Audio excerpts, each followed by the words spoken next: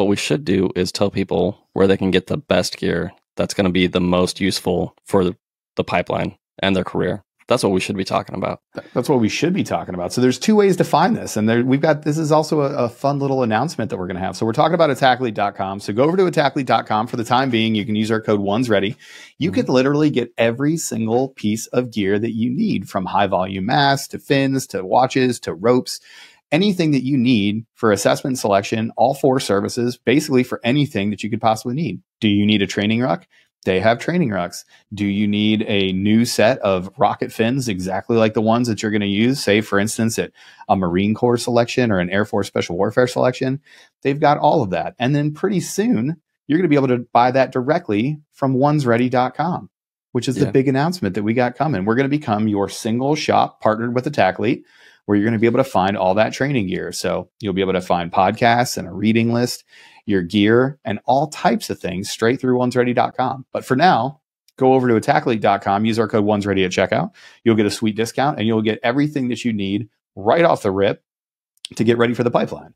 Everything except for a physical preparedness program. Trent, where could they get a physical preparedness program for all selections? You know, I get a lot of questions about this, and one of the problems is people will ask me, and I don't know them, I don't know their physical, abilities and levels. They'll ask me what they should be doing, and I don't have the time to sit down with you. Or the expertise. Yeah. Or the knowledge. I don't know. I'm basically a moron. I can't create a personalized program for you that's going to set you up for success to not only get into the pipeline, but to get your funny hat at the end or whatever it is that you're trying to get. Yep. But do you know who does know and has the expertise? Kevin Edgerton, 18 Alpha Fitness. And we can't recommend him enough. Like, his success rate from everything that I've paid attention to is off the charts. It's ridiculous how good it is. I'll tell you what it is. It's higher than the attrition rate at the selection course that you're going to. I don't know how to put a number on how successful Coach Edge is at getting people ready for whatever assessment selection. This is Army, Navy, Air Force, Marines, first responder, FBI. It doesn't matter where you want to go work. Kevin can get you ready to go. As a matter of fact, I am about 3/4 of the way through his BJJ kettlebell program right now. And lo and behold, I'm faster, I'm stronger. My BJJ has improved immensely. And it's because, way better looking. Yeah, 100%. But Kevin's program is great, man. I just go on the app. I train blind. I just show up to the gym. I open the app, and Kevin has my entire program ready to go. And he interacts with me.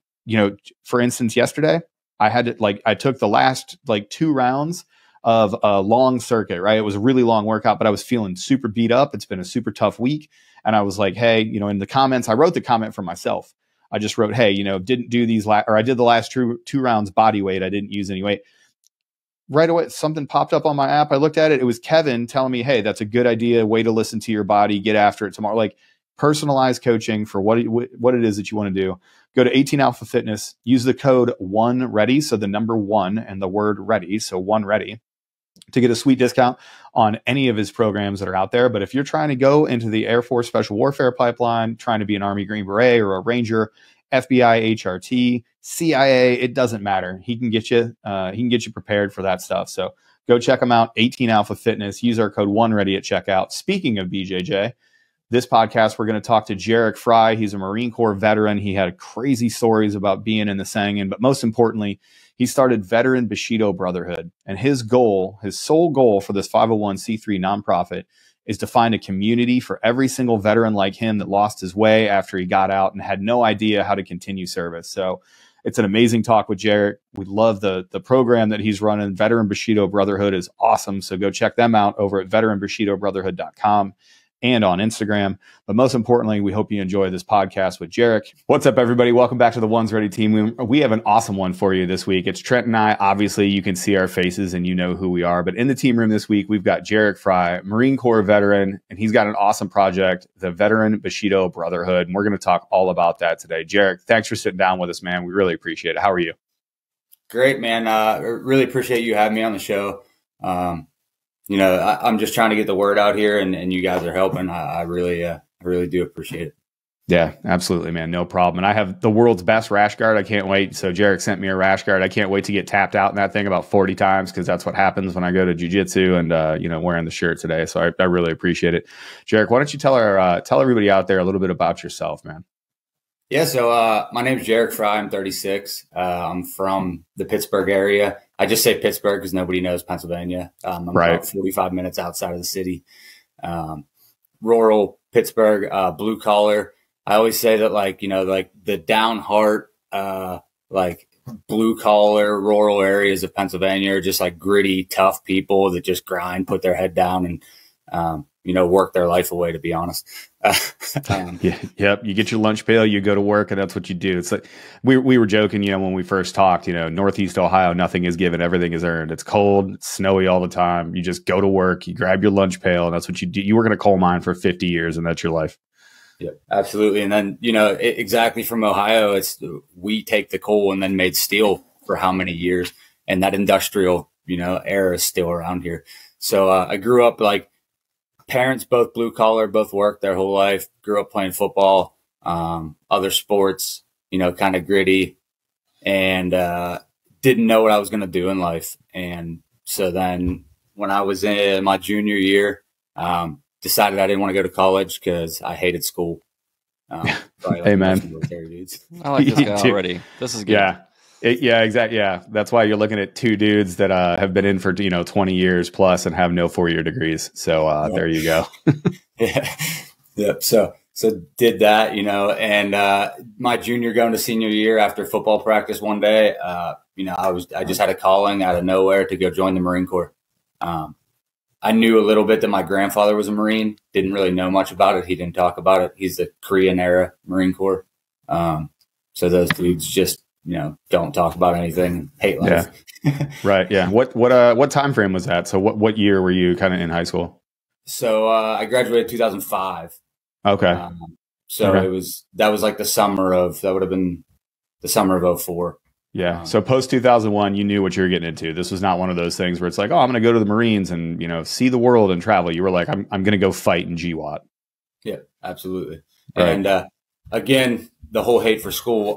The year prior, I took my ASVAB during school to get out of 2 days of school because like, they told me. There's a theme here. Yeah, dude. Chesty Puller somewhere right now is so effing proud of you, man. He is hearing this thing. He's like, all right, you took the ASVAB just to get out of school. You got to the Marines just to get out of school. That's fantastic. This is very on brand. I love this. So I actually happened to score really high on the test. And so when I went to the recruiter that day, drove my 86 Dodge Omni down to the recruiter and went in and, you know, he asked if I took an ASVAB and I showed up. He pulled my scores immediately and he asked me what I wanted to do. They do that whole thing where they put the couple things on the desk and you have to pick what's most important to you. And sure. I just kept telling him I wanted to shoot guns. Like I just want to go shoot guns. I want to go shoot machine guns or something like that. Well, I assume on all these pamphlets there are no words because you guys can't read, right? So it's just pictures. It's all in crayons and like finger paints. Right, these aren't snacks. You're supposed to look at the pictures and make a decision. Listen, you get the snacks later, okay? But just point to the. It's like going to a restaurant where they don't have any of the menu items in English, and you're just like number 4, and it's just a picture. There's a picture of a. There's a picture of a gun, and Jeric was like number 2. Yeah. There were bullets, and then like computers, some wrenches. I picked the bullets. He kept trying to steer me to the wrenches and stuff because he was like, "Hey, you're actually kind of smart. Like you walked into the Marine Corps. You should be a wing Marine. Yeah, you should be a mechanic. Yeah, you should do something that like will actually help you in life." And I kept telling him, "No, I just want to shoot guns. Shut up. Like send me over to shoot some guns." So I mean, I honestly had no background, didn't look into it, I just knew that I wanted to go infantry. I didn't even know it was called infantry, to be honest. Nice. But so I just wanted to, be in that trade. So he actually kind of funny because I was 17 at the time. I was about to turn 18. So I made my parents sign like the early release. And the damn recruiter in front of my parents told them that I should pick a different job, that I wouldn't have a job when I got out. This is the best recruiter of all time. This is the opposite of every other recruiter story. This guy is like grabbing you by the face, be like, listen, he did everything short of doing what he should have done, which is like, just go to the Air Force. Just go across the hall and go, you don't belong here, man. Yeah. So he like told my parents, and I was like, you bastard. But, you know, kind of just hard-armed them into the fact that, like, I was like, look, if you don't do it now, I'm going to have to do it later, and then my ship date's going to move. So, you know, either you sign me now for infantry, or, you know, I'll just wait, and then I'll be pissed at you because I got to wait all summer. Because at that time, like, there was a big influx of Marines, and they were pushing a lot of people through. That was really upsizing.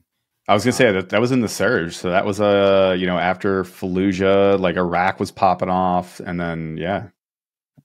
So they were really getting about anybody in at that time. They were letting, you know, realistically anybody in that had legs and arms. So they really didn't want me to push into the infantry, so I did anyways, because what do they know?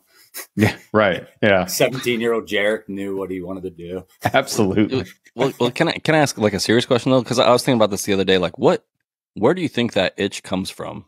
Because I don't think we've ever sat down and like really nailed down like why did we all end up doing what we were doing? Because we all felt it from a pretty young age, and some of us ignored it for a while before we did it. But like, you just woke up one day and you're like, I want to go, like, take it to the enemy. You know what I mean? Like, where does that come from?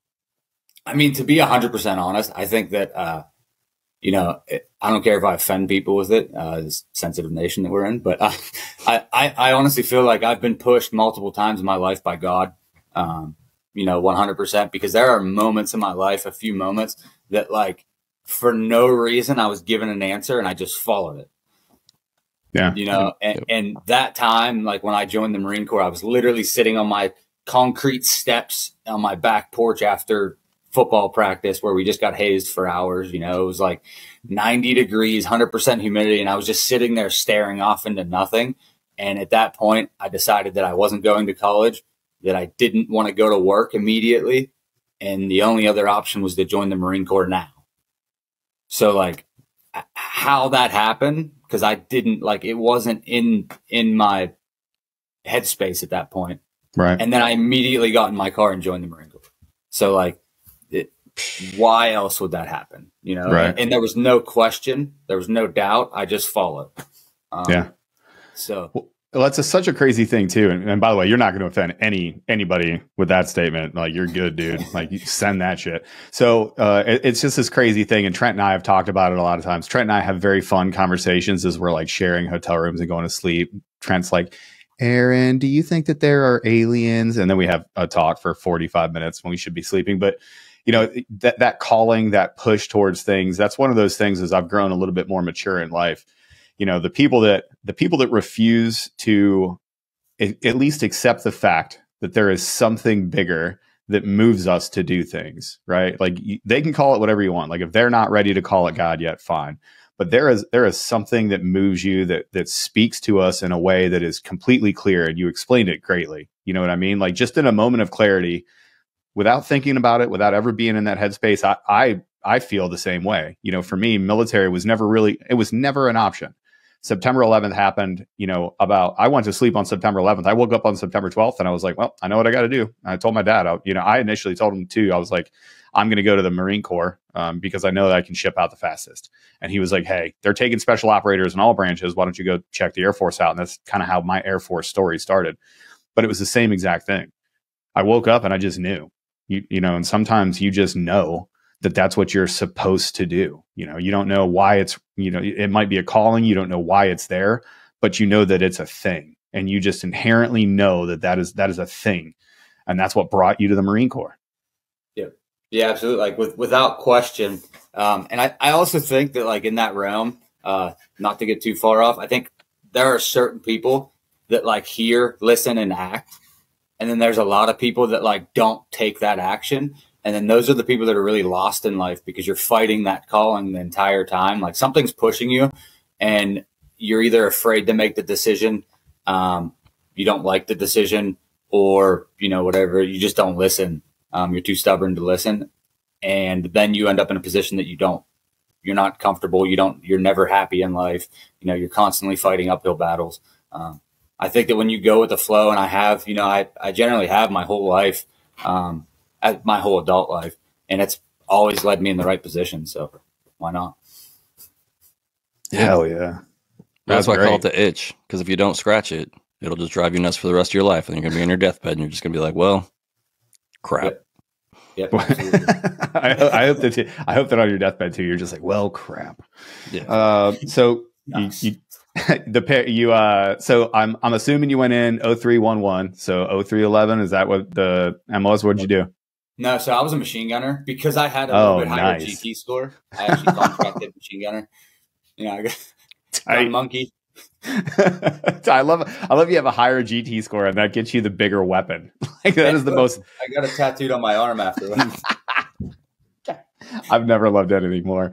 So you convince the parents, 17 years old, and you're like, hey, I'm getting out of here. I'm going down to Lejeune. You guys still go to Lejeune for basic, right?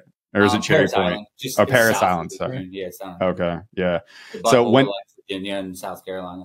Yeah. What was it like when you got down there? Because I know it's a big smash, in the face, the crucible that is the Marine Corps basic training. It's the longest, it's the hardest, it's arguably the best. Everybody knows it. You guys are better and everybody knows it. What was it like when you got to Marine Corps boot camp, those first couple of days? Like, so you had the calling that put you there. Did you ever kind of like second guess yourself and be like, maybe this wasn't for me?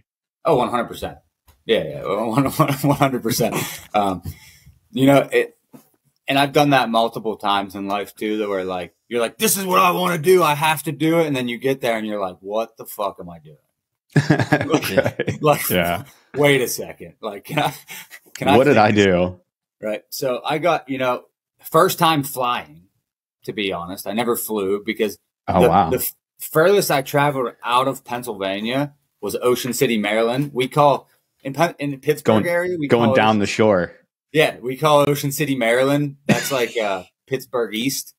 So every single person, blue collar person in Pennsylvania, going down the shore, baby. In Ocean City, Maryland. It's kind of funny.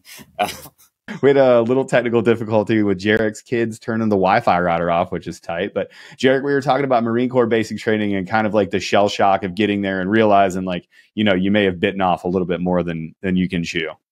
Yeah, absolutely. So like I said, it was the first time that I ever left Pennsylvania. So we only ever like really went to Ocean City, Maryland, which is only like 5 hours from here.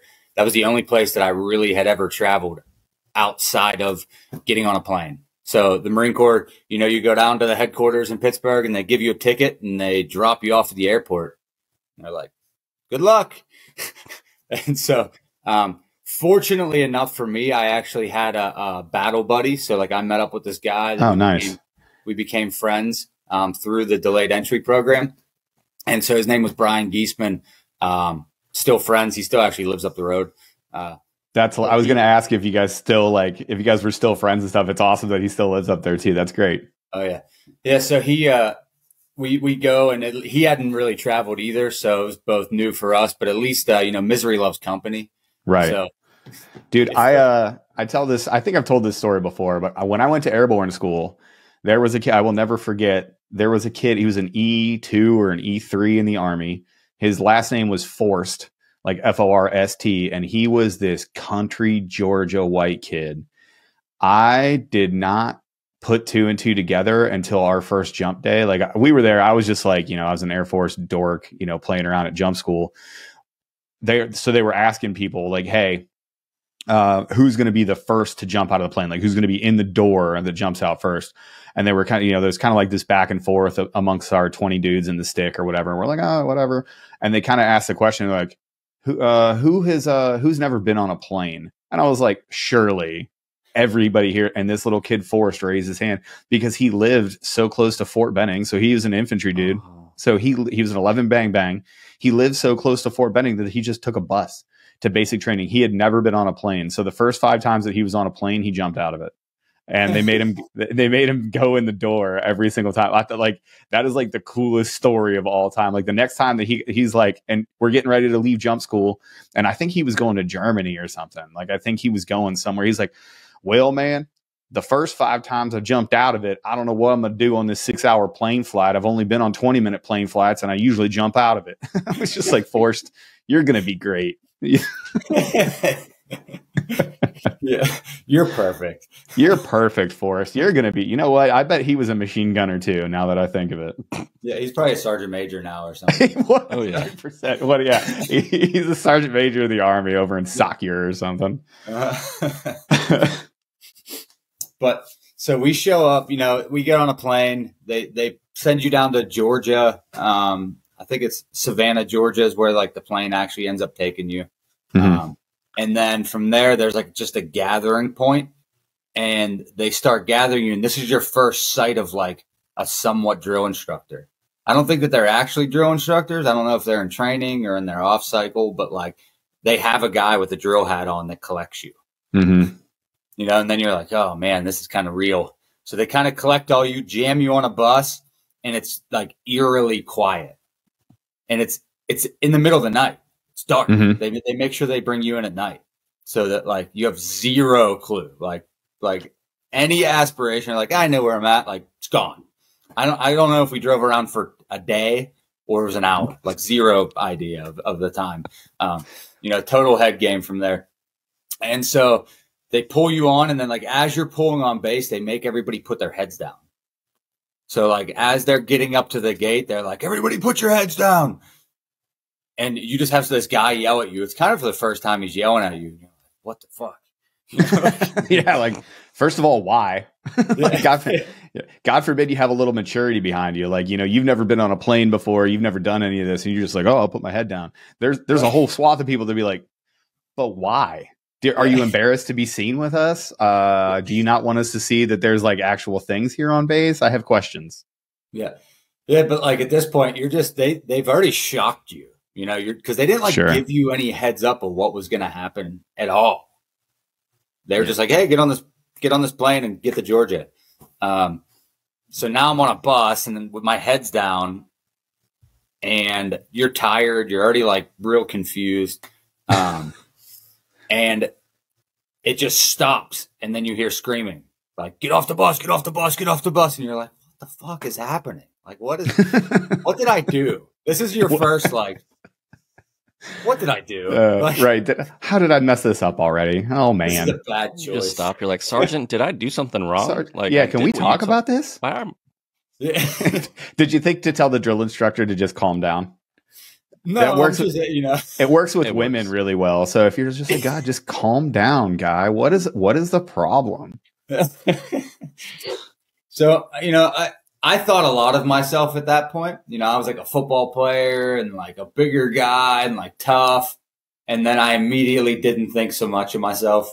Like they did a really good job of like making sure I didn't think anything of myself. Really shrink your britches, huh? Yeah. They had a real shrink your britches sort of mentality down there at Paris. Yeah. So you get off and it's like super hot, like wall of water hot when you walk out, like that southern humidity, like bugs are sticking to your face as you're getting off. Like it's a bad, your shirt's automatically wet. Like you have chafing immediately for some reason. Like you didn't even do anything. So, you get on the yellow footprints, like the notable, like everybody's heard of the yellow footprints. So they literally put you on yellow footprints, and it's just your initial, like, that's how they start forming you. Like they teach you what a formation looks like. And that's why it's there. So like they get you lined up because they know you're all too stupid to line up in an actual formation on your own. So they have to have footprints drawn on the ground. Yeah. So, you get there and they do that. And then like I don't even know, I think it was a week or so. Well, immediately they shave your head. Mm-hmm. Like in your clothes that you're wearing, you're sticky, you're gross. They rip your hair off. There's like chunks of it still on. And then they put you in this weird room with like, I don't know, 100 other people with these small desks. And it's so crammed that there's people sitting on the floor in between. And somebody comes in, yells at you, throws papers at you. You sign everything as fast as you can. And then when you're done signing, you put your head down until the next person comes in and yells at you. This goes on for, I don't know. Ever. A month. Weeks. Maybe I don't know how long I was there, but I assume it was about 2 weeks. I think we were in that room doing the paper signing thing for about a week and a half. Yeah, zero idea. And then they put you up in a berthing. They like start ripping people out. They call names. They go out. I was still stuck in there. And then they put you up in a berthing with like these people, and they put us. So we got our gear at this point, so it's in bags. We're still in our initial clothes. This has been days.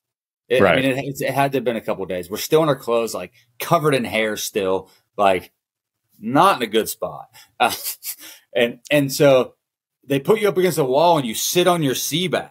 You like, we're in berthings where there's racks, like bunk beds, and we weren't allowed to go on the bunk beds. We sat on our racks up against the walls. Other people were cycling through and staying in the racks. We were stuck on our walls, on our bags, like waiting for who knows what. I love this. This is it's so hard to try to explain the military in anything. Like we all have stories like this. Be like, well, yeah, there were these footprints and you stood on them, and then we were there for like 16 hours, and then there was a helmet, and then we all threw rocks at the helmet. And we're like, yeah, but why'd you do that? I'm like, what do you mean? Why did we did that? That was the only thing you could do, so we did that. Idiot. Yeah, we sat there like kind of quietly, like kind of trying to assume what was going on. And had zero idea. And then finally, like after a couple of days, they tell you to shower and put on your initial uniform. And then they like cart you off into your berthing where you're going to remain for this remainder of boot camp. And you have your platoon now. And that was actually like a sigh of relief. But that first, year and a half that I was sitting in that room, there was a lot of like, what the hell did I do? Like, what did I sign up for? Why are they treating me like this? Why do I still have hair on me? Right. That's just, I remember like this whole time, like, wow, this was a really poor decision. I have made a mistake. Maybe I should have joined the Air Force. They probably should have joined it. I mean, that's still true. Yeah. No matter how awesome this story gets, but so you finally, they do a great job at all the basic trainings, ours is, obviously the shortest, but the idea is the same, right? Like they take away those things of your individuality and, where you're from, and they build you back up into, a rifle team, to a rifle team, to a squad, to a platoon, to a larger troop, to the force. And they get you to really assimilate into the culture and stuff. What was it like when you graduated, when you got, you guys get pinned, you guys get Eagle, Globe, and Anchor, do you not? Yeah. Crucible. Yeah. What was it like for you when you got that Eagle, Globe, and Anchor? Yeah. I mean, it was the nicest thing is like when you complete the Crucible, which is like I think it's a 3-day event. You're out there, you have like limited food. It's basically like just if you survive, you graduate. Right. Like if the smoke clears and you're still there, right. They don't even know how many pins they're like, all right, everybody count off. We lost 8. All right. Crap. Yeah. We lost a lot. Like we had, that was back before like hazing was removed. And that was like right. Nice. Nice. So, I got punched in the face and spit on and, treated really nice. I mean, I deserved it. It set me to who I am now, but I love hazing. Oh my God. It sounds like you're an abusive spouse. Like well, I mean, I guess I didn't have everything ready when the drill instructor wanted it. So I guess I made him mad. That's what the problem was. I was in his way. Like, of course he hit me. Oh my God. So like after the Crucible, they like, you're torn apart, your feet are destroyed. You're like, but you survive it. It's just a survival thing. And then like, you're done. As long as like something crazy doesn't happen, you get a staph infection or fall, like something crazy, you graduated at that point. So like, I believe like a day or two later, they start treating you like humans a little bit, which is cool. They start calling you Marine, which is like a proud moment. You're like, all right, like, yeah, I'm a Marine. I'm a person again. Like I have an identity. You gave me an identity now. Like, thank you. Nice. But so then you get your Eagle, Globe, and Anchor ceremony, which is cool. And then like, the rest of that's just, they do like the graduation, which is a cool thing, but you just get ready for it. But at that point, you're just ready to go. Like, they've got you pumped up, and like they stuck the dog in the cage and poked it with a stick for 3 months. And now like, you're like, I'm ready to be a Marine. Yeah. So, you know, did that, came home for, I think it's like 10 days, and then went to SOI, School of Infantry, which is back down in Virginia. So that's like on the other side of Lejeune, Camp Geiger. It's just like a separated part of Camp Lejeune. So then SOI was another ball kicker, you know. That's when they just, same thing. You kind of, they teach you basic skills, you know, and as long as you survive and you make the hikes and like you show that you're learning, you make it, you know, you'll make it out the other side, because they really need the numbers realistically.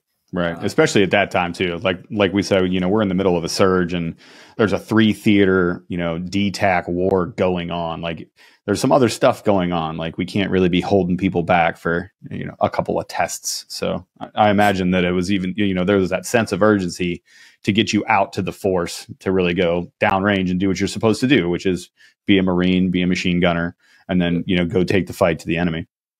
So the first part is like the basic infantry stuff. And then the second part is like your last 3 weeks, you split up and you go to your actual job skill, which is cool. That was fun. Like when I got to go to the machine gunners course, you know, there's only like 12 of us. And everybody there was like better. They were like the better guys, bigger, a little bit stronger. Who can read? Can you read an instruction booklet? All right, well, you're going to go over here. A lot of it was like learning the machine guns, right? Because we get a week for each machine gun, 240, 50 cal, and then the Mark 19. And you have to take a skills test, a shooting test, and then you have to do like dis and ass under a certain time, which was like just fun. You know, doing all that stuff was like entertaining. It was fun. You're actually learning now. Shooting machine guns. I mean, who doesn't like shooting machine guns? Nobody. You ever shot a machine gun on peyote? God, like mustache. Come on, man. Of course I love my job. I've been wanting to go to the jungle ever since I saw that Predator movie. So, you know, that was a blast. I actually graduated like honor grad from the machine gunner course, like got top shooting, top dis and ass. Like I killed it there. I just loved and excelled at that stuff. I was always very mechanically inclined. So like, give me something. So Jeric, just for everybody out there, he's saying dis and ass. It's disassembly and assembly. It's taking the machine gun apart and putting it back together. Okay. There we go. Sorry. Jesus. I got it. Just let it lie. I wanted to see the comments. No, I know. The comments are going to be what the comments are anyway. I don't give a shit.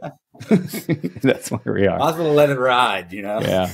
So, man, you get through there, you finally get qualified, you're ready to go, and you get to go do the thing, right? Like you hit that first assignment. How, you know, where was the first assignment and how much time did you spend before you actually went downrange?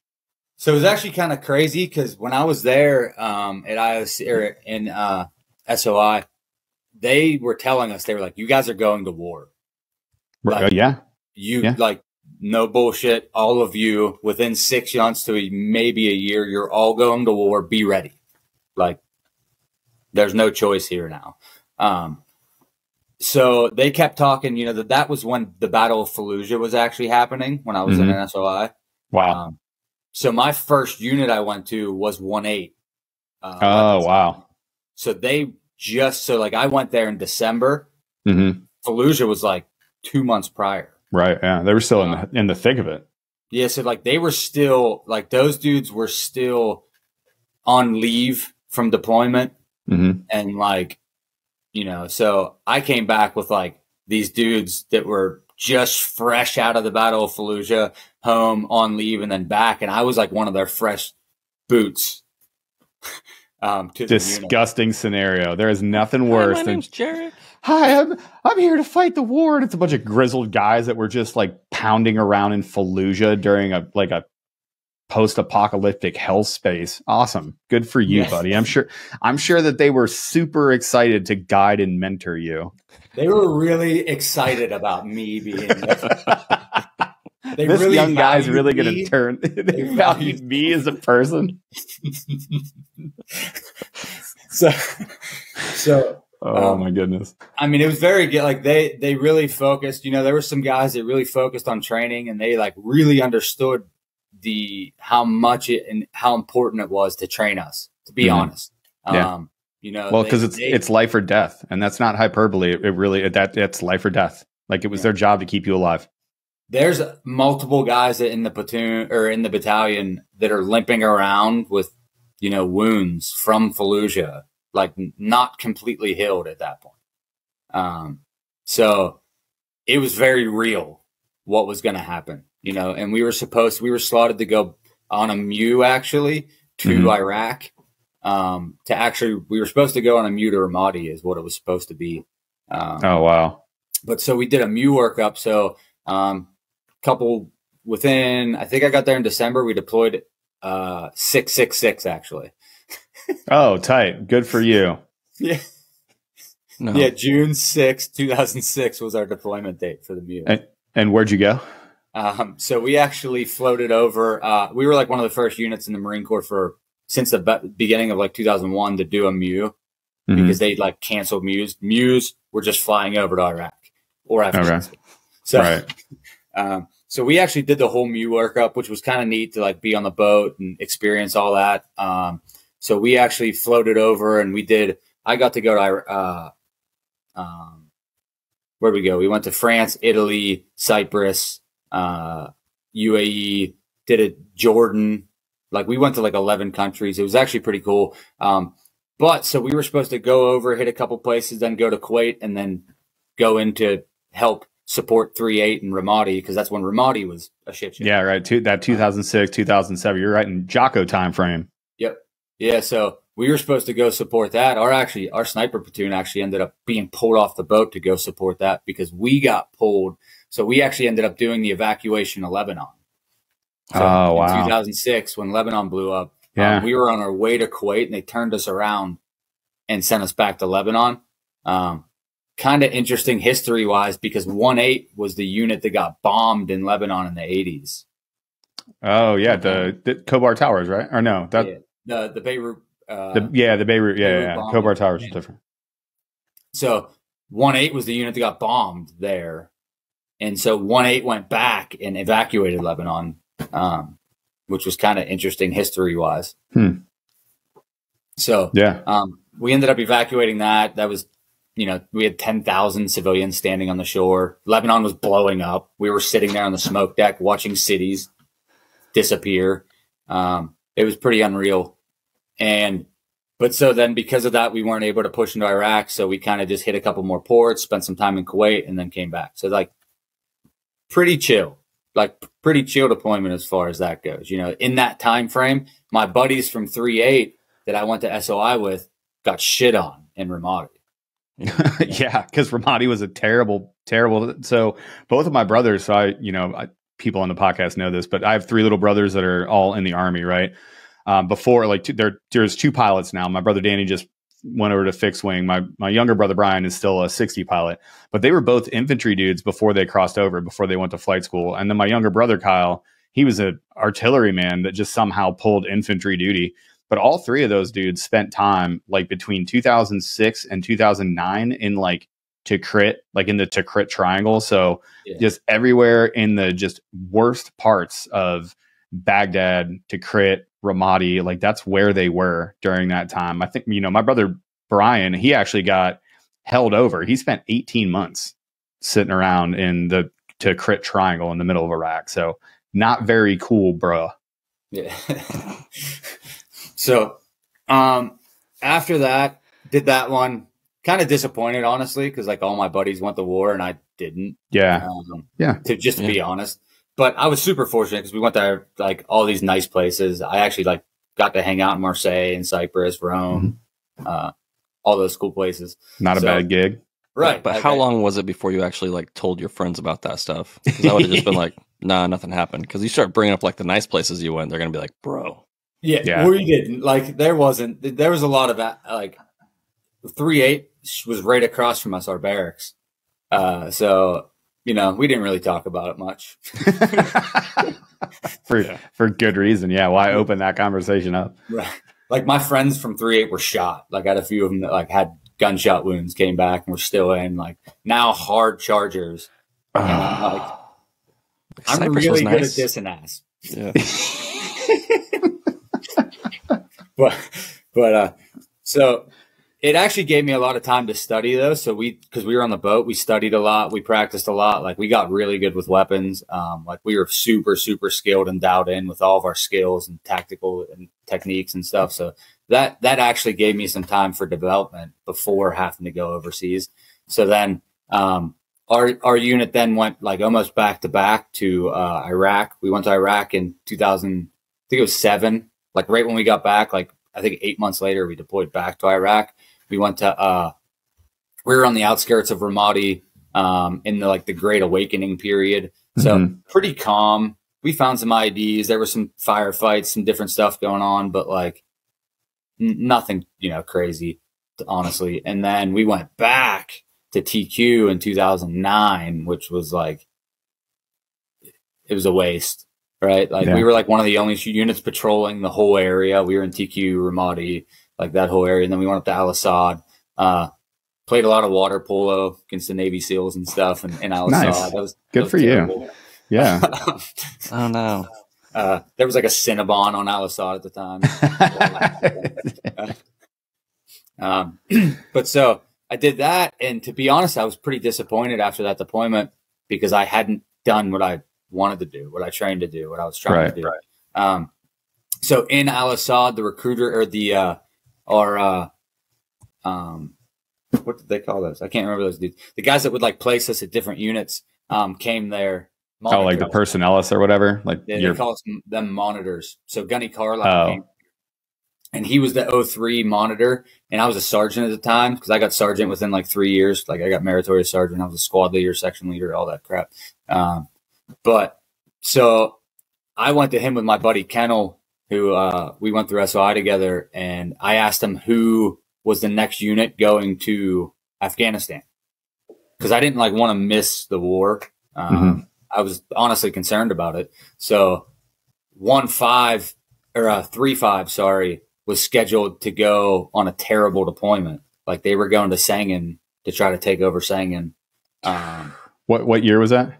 So that was 2000. So that was like late 2009 going to 2010. So they deployed 2010 to Sangin. So Gunny Carlisle was actually slotted to go there to Kilo Company. He was going to be the company guns. So he grabbed every sergeant with any combat experience, with any infantry experience, corporal sergeants, and he just plugged all of them into 3-5. Yeah, because the Sangin was awful. For everybody that doesn't understand, like the Sangin Valley in Afghanistan is notoriously bad guy country. So, I've deployed there a couple times. Anybody that's been anywhere near the Sangin will tell you that it is the Wild West, except you don't know what side is what, and you're just, it's constant. It's like a hurricane of gunfights. That's all you do. It just is what it is in the southern part of Afghanistan. So we immediately signed up for that. We were like, we're going, let's go. So we both signed up to go over there together. We got back from deployment. I think within it was like 2 months or 3 months. There was like a time that we had to wait to drive over there to California because we were on the other coast. So we jumped in our cars, drove out there, went to 3-5. But before that, we both decided that we wanted to be snipers because we were sick of our job. And we were like, well, let's go to Sangin and sling lead, So the Gunny Gavin, he was awesome. He was like he's a Razorback, so he's went to every sniper school. He was actually the chief instructor in Lejeune for a little while. He was the platoon sergeant for 1-8 at the time for the sniper platoon. So he told us that he would train us and we could go through pre-sniper and everything prior to going out there. So when we went out to 3-5, we'd be ready to go. So when we got back from deployment, we just spent all of our time with him, went to pre-sniper school, ran around Hayes, shot a bunch, but he's awesome. Then we went out when we transferred out there, they weren't really expecting us and they didn't do what they were supposed to do. Of course, why would they? And we had 30 days of travel. We didn't take all 30 days, and me and Kendall were running and training, but not full on. We were staying in shape, but not in dock training, I would say. Sure. Right. So You're in your off-season form, not your on-season form. Right. Everybody knows. Yeah, you're bulking. I got it. So we show up and we were like, yeah, we're supposed to go to the sniper platoon, and they were like, sorry, don't know you. They were like, but we're running an in-doc on Friday, and it was like Monday we showed up. Oh, good. They were like, so if you just make it through the in-doc, like, you guys are studs, like, you'll be good. And so we sign up for the in-doc for this like after 30 days of being off, hanging out in California and stuff. So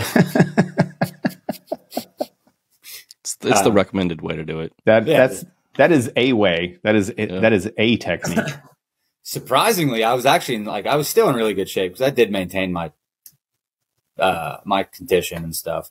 And so I we ran a PFT, like met 4 o'clock in the morning, rock run up the mountains and, San Diego. Well, coming down one of the first mountains, I actually stepped in like a wadi and destroyed my knee. Oh, cool. Like ACL, LCL, both meniscus gone.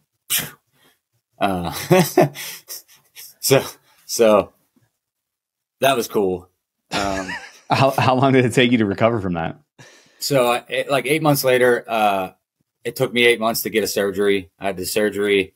I actually was in the hospital bed when 3-5 hit the ground in Sangin, and found out that the first Marine got killed when I was recovering from surgery, which was super neat. And he was actually one of my guys from the machine gun section that I was helping train because I was injured. But Lance Corporal Sparks, yeah, he was like one of the first dudes that got hit there. So he, from that moment, I decided that however I could do it, I was getting that Sangin. I was figuring it out. Like if I had to charter my own flight and get over there, I was going. So, I did some extracurricular things to get my knee recovered as fast as possible. So I was back ruck running in 3 months. Nice. After my total knee rebuild. Good. No big deal, man. Did some crafty things because we used to have paper medical records back then. And so I was supposed to be on a separation, which just happened to fall out of my folder. Oh, wow. Crazy. Oh, no. It's weird how that happens. I don't know what happened, So jumped units a couple times to, make sure that things got cleared up. And then when 1-5 replaced 3-5 and they had a big mass cash a couple days, they lost their platoon sergeant, company commander, and like 6 other dudes at one spot in one day for one platoon. Oh, wow. So I had done some funerals because I was working funerals for when 3-5 was over there. I was taking guys home from 3-5. So I met some sergeant majors and stuff, and they were like, wow, you're a great Marine. Anything you need, tell me. So when I saw the mass cast come through, I went to the sergeant major of the regiment and said that I wanted to go to Afghanistan. So within a week, I was in Afghanistan.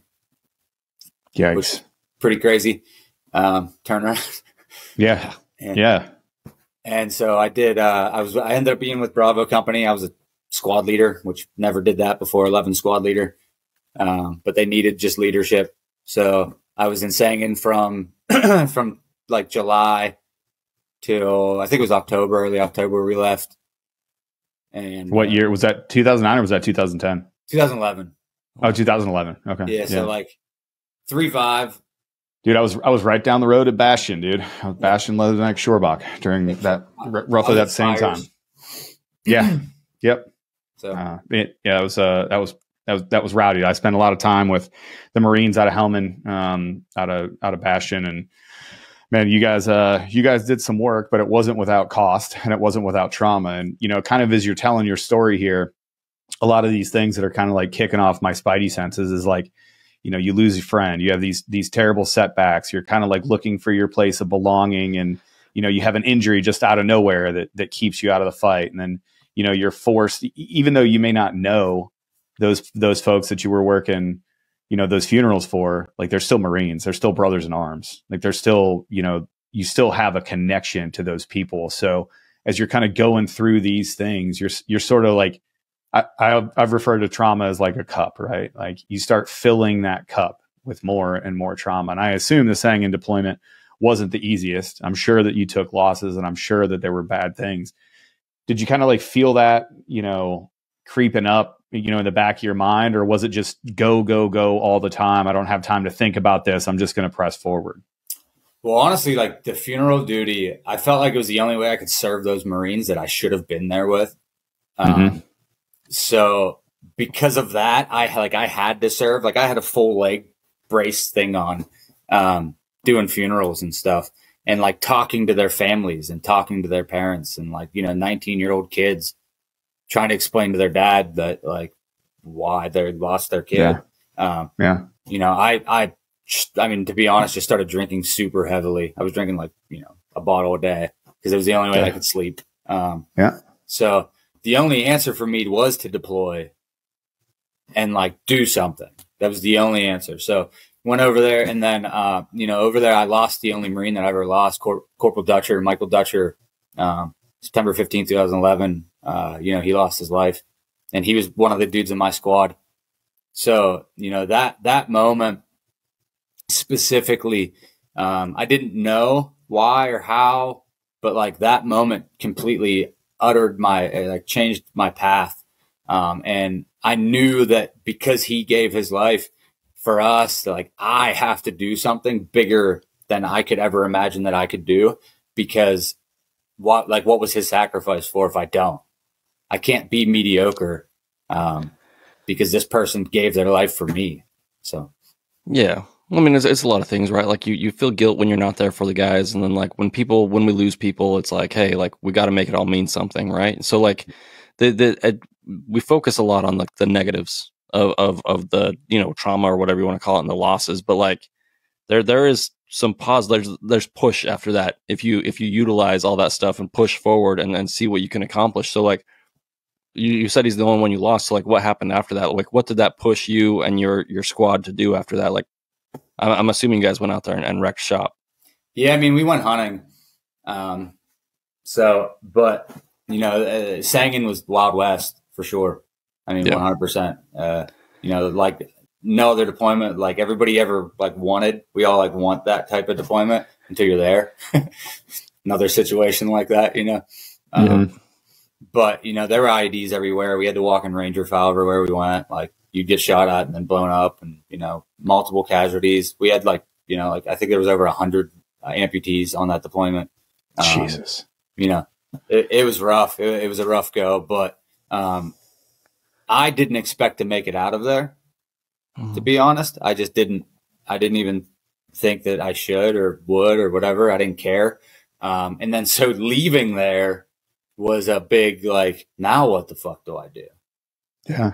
How did that affect the rest of your military career? Because a lot of time, guys that'll go on those rotations, there was thousands of dudes that go on that rotation. They had one thought about what war was and what the Marine Corps was or what service was. And then they get done and they get back home and they look around and they're like, I don't belong here. I thought I did, but it doesn't ruin them, because I don't want to put it in a negative context. But we saw that too. We had a bunch of 1 assignment, 2 assignment, even special operators that were like, okay, well, I went and had a really crappy deployment. We had guys that flew like 200 missions on deployment. Like they were just, every single time that they landed, they would drop somebody off from a terrible scenario, and the flag would go back up and they would just go right back out. And it pushed them, right out. So I kind of want to transition to, you getting home and trying to figure out, how to deal with all this stuff and how to put all this stuff in its proper place. And then you end up finding yourself out of the Marine Corps. So how fast did that happen? Like how fast did you realize like I need to do something else? So I would have never got out, but I had a son on the way. And I always said that if I ever had a kid, I had to get out, because I love deploying. I love being in the field. I like being in the dirt with a gun. I still feel like that's my best place to be. But because I had a son, I knew that I had to, it was beyond me anymore. It wasn't my decisions anymore. I had to do something, and I had to get out of the infantry. And if I couldn't be in the infantry, I didn't want to be in the military. So I immediately got back from deployment, and within like, I think it was 30 days, I found orders to IOC. Well, it was actually TBS, the basic school in Quantico. So I transitioned out there, went to IOC, infantry officer course, spent the raddest 3 years of my Marine Corps hanging out with all those, hand selected captains, teaching all these infantry officers how to lead a platoon. Like, man, it was like such a, I figured, how could I have the biggest impact on the Marine Corps? And it's not affecting like SOI, because those guys are just surviving. The infantry officers are immediately out of IOC school, and they're in charge of 30 people. Yeah. So that's where I figured I could have the biggest impact and like spread my knowledge and just, you know, really help the Marine Corps prior to leaving, because I felt like I needed to. So went to IOC, worked there for 3 years. Fantastic. Taught all the every single infantry officer from, I think it was like 2011 to 2014 when I got out. You know, I affected every one of them. I taught every one of them. So that was super cool to be able to do that. And then, and it was closer to Pennsylvania. That was my initial idea, is like back home. So then, you know, I had my son, he was like 2 years old, and I got out of the Marine Corps. So nice. End up at home. Well, yeah. And then the real work starts, man. So then, you know, you've lived this life, and we try to separate the jobs, right? Like I constantly say that, you know, I am a PJ, right? And being a PJ defined me, but that's a job, right? Like that's not who I am. When you start wrapping your ego up in all of those things, when you transition out and that's not there anymore, guys and gals have a really hard time dealing with that. Like, did you have a hard time? Like, did you feel that you didn't belong anywhere? Like, did you lose that sense of service or that sense of self? Because you know, this was planned. It wasn't like it just popped up on you. You're like, hey, I have a son. I'm going to focus on my family. I've got, you know, a 3-year time where I know it's coming, and that's the plan. But I bet you still felt like you had something missing on that first day that you woke up and you were allowed to, you know, God forbid, you were allowed to not shave your face on a Sunday for the first time in, you know, 10 years. What was that like for you? So the weirdest thing was, to be honest, was about 6 months out when I didn't sign my re-enlistment, because I extended once just because I loved what I was doing. I wasn't ready to get out. So I extended just to stay there. I like was not ready. I didn't even prepare for it, to be honest, because I like, when I do something, I dive into it. So when I didn't sign that re-enlistment paper, everything changed. You know, that last 6 months, I realized how much the Marine Corps cared about me. Was it zero? Yeah. Yeah. What? Yeah. Crazy, right? You know, how important I was and how cool I was and all these things. Like I changed doctrine when I was there at IOC. I like rewrote like books for the entire Marine Corps. Like we did all these big things because we're at the headquarters. Was on these councils and all this stuff. And then when I said I wasn't doing it anymore, my value showed. Wow. So that was kind of a sick feeling, to be honest. And then actually getting out, you know, it was unreal getting out. It didn't feel, because that was 9 years later from joining to getting out. And then I just show up in Pennsylvania with a box truck. I loaded my 3-bedroom house in a box truck and just drove it to Pennsylvania. And like, I was like, hey guys, I'm back. Hey, let's be normal people. My triumphant return to the Steel City. What up, Pittsburgh? Yep. So, you know, throw all my shit in a storage container and tried to then figure out what I was going to do, because I didn't prior. Wow. So planning is not really your thing. He's more of an execution guy. He's more of an execution guy, Trent. You know, he's not much of a planner. He's you know, he's like a dog chasing a car. He doesn't know what to do if he would catch it. I think that's one of the problems that people have, though, is when you're deployed, like you said, like you weren't expecting to make it out of there. Like your goal was to get there and to get into combat. Like everything beyond that, like if you start planning for that, all that does is cause anxiety when you're not focused at that life and death situation at hand. And so like we are programmed to deal with immediacy, you know, like, and that's what we gravitate towards. And that's what gives you the, you know, the big rush and all the other things that we're going for. And you get out into the real world and you're like, there's no immediacy. Like I have a kid now, I have to do long-term planning and all these other things. And it's totally opposite of what we have been doing. And so when you find yourself on the other side of that, you know, immediate action, immediate results mindset, and then like you have like your whole life laid out ahead of you, it has to be a little bit terrifying. Oh, I mean, it was a very lonely, hard time, to be honest, because I didn't know what I was going to do. I had like 3 months of terminal leave, which was cool. So like I had a paycheck coming in for a paycheck while. At least. Yeah. Right. And the VA at home sucked, you know, shocker. I was supposed to do my own paperwork. I was like, isn't this what you guys do? And they were like, yeah, but you can do it. So I didn't do that at all. I just gave him a big middle finger. I was like, if only somebody would have put you in a room in stinky clothes and told you to put your head down and you could have just signed some stuff. That would have been tight. Yeah, that's Come on. Can you do me a favor here, guys? Do we not do this in all of life? You just give me stuff to sign and you figure everything out for me? No? Okay. Well.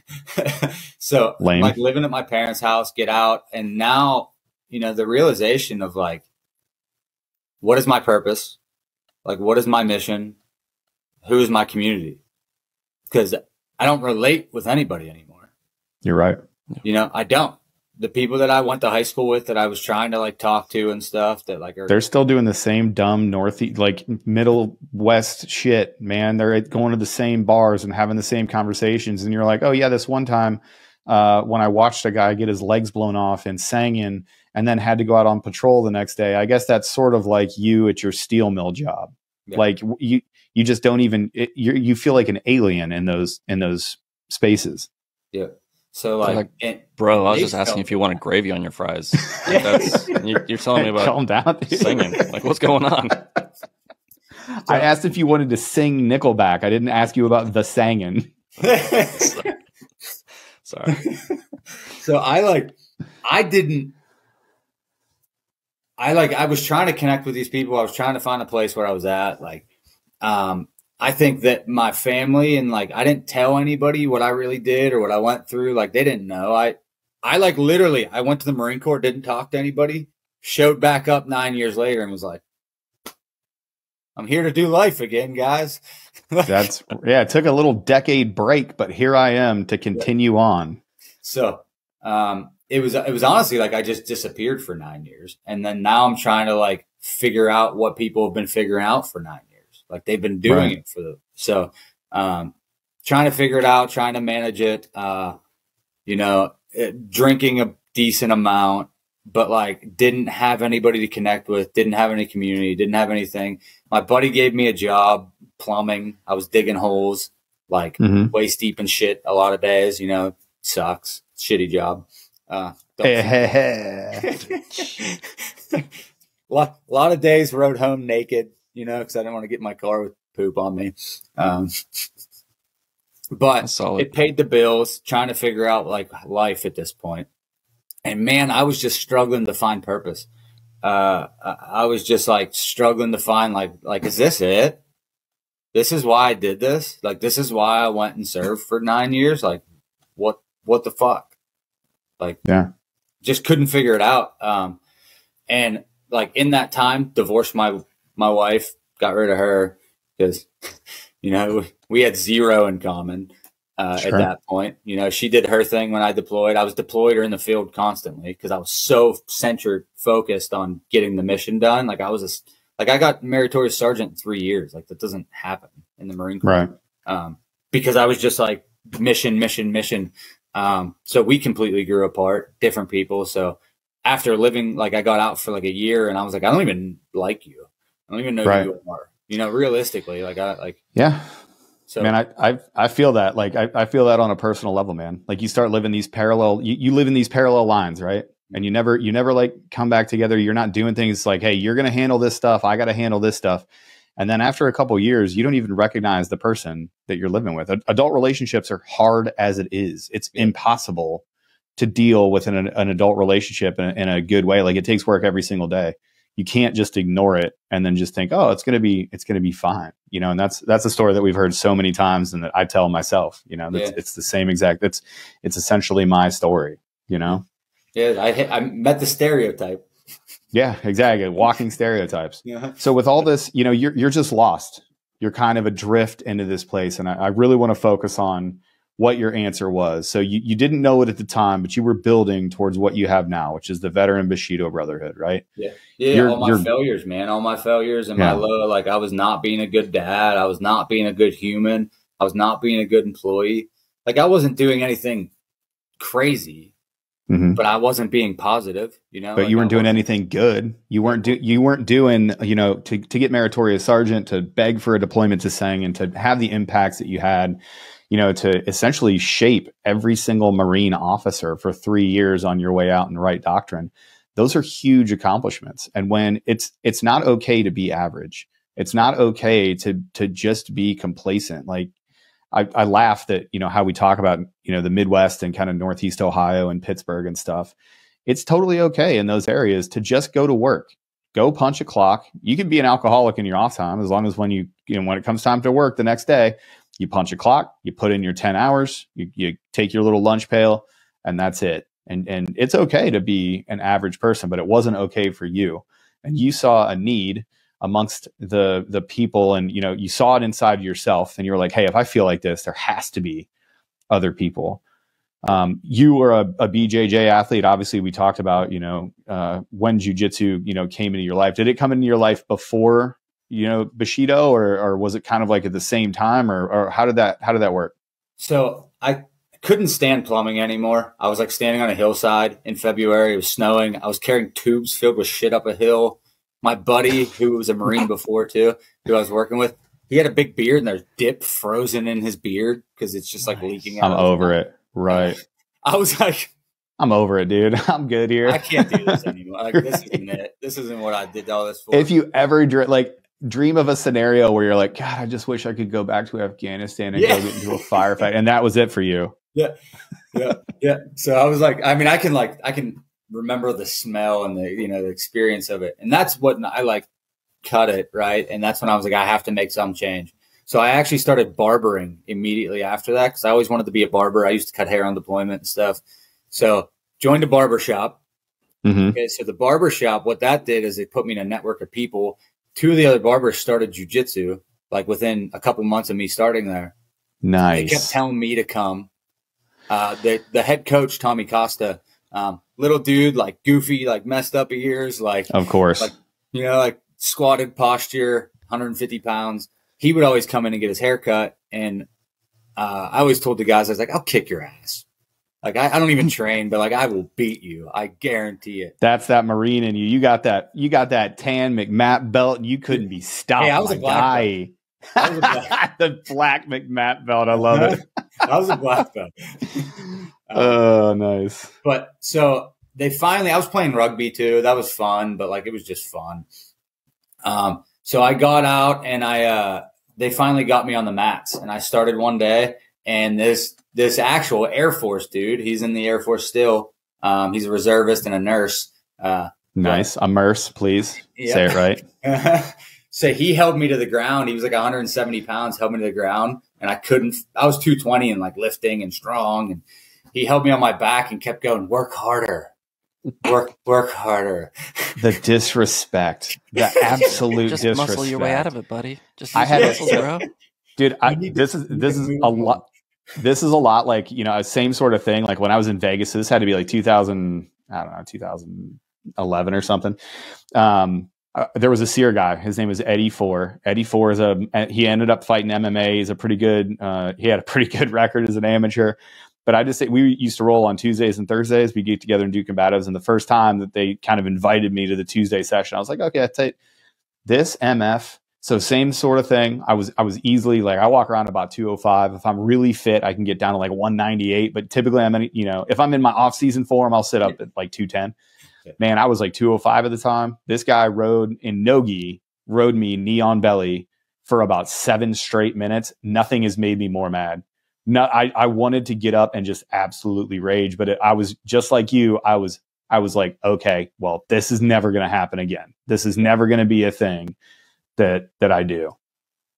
Yeah, that's the story, right? Is you go into jiu-jitsu, and I tell everybody, you start jiu-jitsu and somebody does that to you. and you go sit in your car and cry a little bit. God forbid some brown belt little girl just twists you, folds your clothes while you're still wearing them, and your strength means nothing. Yeah. Yeah. So, you know, everybody in the room mistreated me, treated me poorly. Just disrespected me. And they were really nice about it. So that made it worse. That's even worse. Telling you did great. And meanwhile, they're just like doing stupid stuff. Oh, it's great. I love it. Wow, you're really strong, man. You're really strong, man. You taps so hard. So I'm like sitting in the car contemplating my life. Maybe I'll just drive off a bridge on the way home. But so, you know, completely exhausted. And I was like, I never want somebody to do this to me again. Mm-hmm. I'm either never going to go to class again, or I'm going to go to class till nobody can do this to me. And so I picked, you know, the better decision I say is I trained then like as much as I could, even like changed my hours at work to train more, just to, cause I was like, I got to get good at this. This is fun. This is great. And my mental. So in under a year of me starting jiu-jitsu, I was working at the barbershop.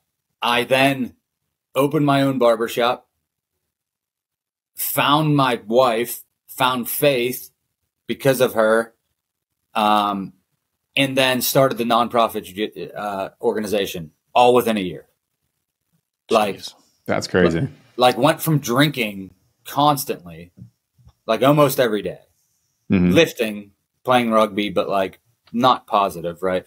And stopped drinking so much, started competing at jiu-jitsu, found my wife, opened a shop, and immediately started the Veteran Bushido Brotherhood.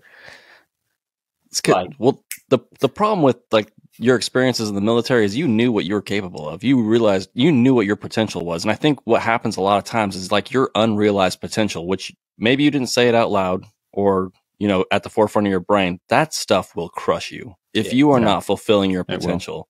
And that's really what keeps you down. And I think as soon as you break that barrier and you start jumping into that potential arena and like doing what you do, jumping into things head first and going all in, as soon as that happens, like all that other, it's not crushing you anymore. Now you're reaching forward to what your goals are, your potential is, like that what we talked about in the beginning, you know, like your mission, like your whatever it is that like you should be listening to that you were ignoring and drowning with the alcohol. Like as soon as you turn that around and you start moving towards that objective, like boom, it all works out. Yeah, it's crazy how everything falls into place when you listen to that calling and you start making actual steps to do what you know that you should do. So Jeric, I want you to, spend some time and tell us about the Bushido Brotherhood, right? Like I'm obviously a fan. The second that you and I were introduced on email, I was like, dude, I'm in for this. Obviously because I'm about it just constantly. I can't. I hit the group chat and I was just like, listen, like we got to have this guy on, like we got to find a way to get him out there. But you know, obviously we've got friends in the same space. Sam over at Reorg Charity, he sees the same thing for his veterans over at the Royal Marines. You know, that you do here stateside, and that's finding a community for every single veteran, whether it's BJJ, but you also go through group fitness. And I just kind of wanted to talk, I want you to talk about, you know, the nonprofit and kind of your idea there, because I think it's righteous. Awesome. Yeah. So that, you know, this is my path. This is my mission now. I found it. Like I found my purpose again, which completely altered my life. Like my mindset now is in a positive direction. So now I have a mission. Now I have a community. And so like I'm just propelling, right? Like, and I'm not going to stop until I either die or like, I mean, that's the only option actually is die. There you go. I like it. But, so the Veteran Bushido Brotherhood, basically because of my experience as a veteran, like not having connection, not having purpose, not having healthy patterns, not having community, and then the other organizations in the area, the VA and just different stuff, they never like did anything to actually alter somebody's life, to be a spark and initiation for that change of life, because we all need something. When something dramatic happens, you need a spark to change it, whether it's a person or a thing or whatever it is. We need something to get us in a positive direction, because, you know, you're either always on a negative path or a positive path. And like the small little micro decisions lead you in that direction. And it's just a snowball effect. You know, each day is like that. You know, if you wake up in the morning, you wake up early, you work out, you drink some water, and you read a book, man, your day is going to be killer. But if you wake up in the morning and you eat a donut and you sit on your couch and watch TV, like, you're probably going to have a shitty day. It ain't that hard, everybody. Wake up, make your bed, go work out, get some sun on your face, touch some grass, and go on. Right. So but it's the same with life, right? Those small little days lead up to your year, lead up to your life. So the Veteran Bushido Brotherhood is not like, I don't think fitness will change your life, but I think it can be the initiation for the change in your life. Like, you need that fire to start, you know, that spark to start the burn. So the Veteran Bushido Brotherhood is meant, so it's a 3-month scholarship. So I kind of identified with jiu-jitsu specifically that it takes about 3 months to stop hating it. Right. A lot of times. No, you're totally right. Yeah. You literally like just, Corps. Yeah. You literally feel like, I always talk about, like, you know, the scene in the Marvel movie where, Loki, like, Doctor Strange puts him in the thing, and then, like, Loki, like, pops up. He's like, I've been falling for 30 minutes. That's like your first 2 months in every single jiu-jitsu gym, is you have no idea what's happening. You think you start to figure something out, and then you find out that that's wrong. And then, like, it's a washing machine. You're just getting just absolutely wrecked. So with 3 months, it gives you enough time, I think, to fall in love with it. And then also the big thing is to connect in the community, because inside of that 3 months, you're going to find some friends in the gym. It just happens. Yep. When you suffer together, you know, like, we know this from the military, when you suffer together, you develop bonds. And those are going to be like the strongest bonds. So suffering on the mat in a combat sport or any sort of group fitness will get that connection that you need. And now, you know, most of the time, the people that are doing these group fitness, especially jiu-jitsu, I found, the people are good. Like, the people in these communities are like good people. They're business owners. They're like people that are successful, because that's who it draws and it sticks. You don't really get a whole lot of assholes that stick with jiu-jitsu. They like weeds itself out. It does. Yeah. It's a self-selecting thing. Like, there are some dickhead white belts, but there's not a whole lot of dudes make it to blue or purple or up the chain, because you get humbled quickly all the time. So because of that, you're inside of a community now, and, like, you're going to start networking. You're going to start doing better at work. You're going to start taking care of your family better. And then you actually see the value in the group fitness, because it's really hard for people to value something that they've never experienced. Right? Like if I tell you something cost you $500 a month, but you've never done it before, how do you know it's worth it? Right. It's very hard to, like, know it's worth it, and then find the money to make it happen. So the 3-month program is because I don't want to give veterans anything. I want to empower veterans to take charge of their own life. So with the 3 months, and I give you a whole gear set, so you get a gi, rash guard, gloves, shorts, all that crap. And then 3 months scholarship to this fitness program. And then, you know, at the end of the 3 months, it's on you to take over. Like, it's your turn to take over. And then I also ask all of the gyms that I partner with, because I talk to them and have conversations with them, make sure they're good people, good gyms, because there are still some, you know, not great places out there. Sure. Yeah. But so I ask them to, like, take accountability of you a little bit, to make sure that, like, at the beginning you're showing up. And if they're not showing up, they're at least contacting me, so that I can reach out to the veteran and see if he's all right. See if maybe the gym sucks. Maybe it's not the right place. Maybe he needs to go do CrossFit or dance. I don't know. Who knows? Yeah, go to a Roomba class for all I care, but go. Or Roomba, Zumba? I don't know. Whatever. Is that a thing? Yeah. But I think this is the part, man, that I connected with the most. And this is, you know, we had, you know, Nick Kumalatos came on our podcast, and he had a real, you know, he got a lot of shit for it, and we did too. And quite frankly, I don't care, because his message was right. But your job as a disabled veteran, or as somebody that is, you know, served in the service in any capacity, that's not your entire life. Like, the fact that you're like, hey, I'm going to get you 3 months. We're going to get you this community. I'm going to find a home for every single veteran in some sort of community, whether it's CrossFit gyms or BJJ, or I don't care, competitive dance, Pilates, who gives a shit? But at some point, you have to take ownership of this thing. Like, you having PTSD, you having a service-related injury, that is not who you are. That is a diagnosis. That is a thing that you have. And I love that the entire idea behind Veteran Bushido is that I'm going to get you there. I'm going to jumpstart this thing. I'm going to give you the spark. but it's on you to keep the fire going and to keep going down that path. And man, that is empowerment. That is all of these woo-woo words that I'm supposed to use, but that's what you're supposed to do as a sergeant. That's what you're supposed to do as an NCO. I don't hold your hand the entire time. I teach you how to do something. I give you the opportunity, and then I watch you go succeed. And I think that's my favorite part about the Bushido program, man. Like 100%, the Veteran Bushido Brotherhood. It is not, it's not like a government funded program where we're going to make you dependent on it the whole time. We're going to be like, hey, here's the playbook. Now go. Now you go and go do it. Man, I absolutely love that. Yeah. And because it did it for me. Like I'm a living, the proof is in me. Like I had a major change in my life, like dramatic because of it. So like, I just feel like a lot of times after service, we stop serving, but like, why did you fight so hard when you were in country? It wasn't for the major mission. Like, I don't give a shit what you say. It was not for the mission. It was for the dude to your left and your right, period. So why wouldn't that be the same when you get out?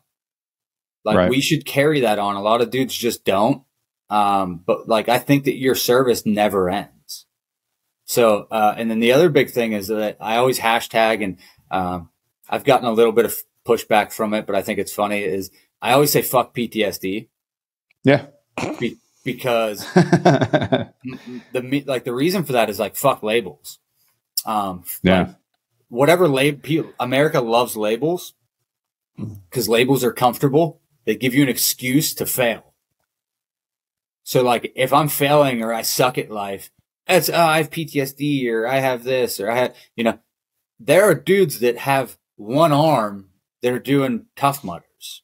Yeah. Like I've seen them, this label and it's across society. It's not just veteran community, but like PTSD is like the big label that, they put on all veterans and people, it's like an excuse to suck. Yeah. Like, yeah. I think one of the things that happens is if whether it's Muay Thai, BJJ or whatever, you like, it's a reinsertion back into reality. Right. And you have to like when you get ambushed, like you have a couple choices. You got to break contact or you assault through, or you're going to assault through. And I think a lot of people, when they get out, they spend so much time and energy that they have because they're not getting their butt kicked in the gym every day or whatever, running away from these problems. And they have this like the nice little label that allows them to do it. And no one's telling them that that's not the best idea. But when you're doing something that forces you into that reality situation and gives you the energy or lack of energy to keep running away from these things, and like it just changes your mindset, and you start to like confront your problems, right? When they start floating back up to the surface. Yeah. I think it's just a mindset thing, and being forced to confront your issues rather than keep running away from them, and realizing that those labels are not healthy in any way. Like, like, oh, I'm a tough guy. And then you go to a jiu-jitsu gym or a Muay Thai gym and you realize like, oh, but this is reality, right? Mm-hmm. Like I have PTSD, but what's the reality? The reality is I'm just running away from my problems. And if I was really honest with myself, if I confronted a lot of those, I could get to a 90% solution where I could get more, better and healthier if I just did it that way. Yeah, absolutely. And imagine that impact it's going to have on the people around you. And that's what people forget too. Like you're not dealing with this on your own. Your spouse is dealing with it. Your kids are dealing with it. Your friends are dealing with it. Your extended friend group is dealing with your issue. And for you to just throw your hands up, like when have we ever just thrown our hands up in the air and be like, well, I guess this is it. Like the ambush is a great thing. Like, well, I guess we get ambushed. I guess we die today. No, we've never done that. It's never been a thing. It's never been a thing that you accept to do, Yeah. So, man, Jeric, I want you to put out everywhere where we can find you. So obviously Veteran Bushido Brotherhood over on Instagram, we're going to tag you in all the stuff and we'll get out there. And, if you got a website, I know you said that you have another one of your big fitness events. So you do have in-person events where you bring everybody in. I know that's happening in July. So, put that stuff out there, the where and the when. When is that coming up? Yep. So, Galax, Virginia, it's a little hillbilly area in Virginia. There's actually a nice. fitness facility named after a guy that died overseas. His family started a fitness facility down there. It's called the Curtis Wright. It's at Galax, Virginia. So we're doing the first out of state. We call them throwdowns. The first one's barbershop throwdown because it's in the barbershop parking lot. So we just call it that. But this is a community event. We do jiu-jitsu. We usually raffle off some guns. There's beer, there's food, music, just a big community event to get as many people to see jiu-jitsu as possible.